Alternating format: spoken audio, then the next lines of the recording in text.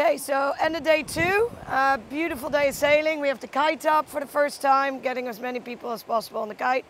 And we're still in first place, so absolutely nothing to complain about.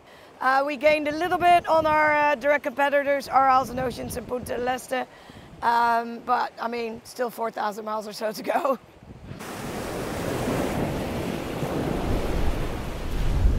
So it's been quite the morning on board Perseverance. This morning at about 6:30, right before watch change, we were hit by a squall.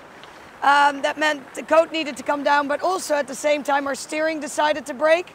So we were dropping a coat while trying to figure out steering. And then it started raining, of course.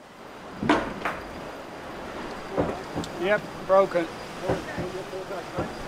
One of the shackles came off. After an hour of fixing the steering, wooling a coat, we decided to hoist the coat 3.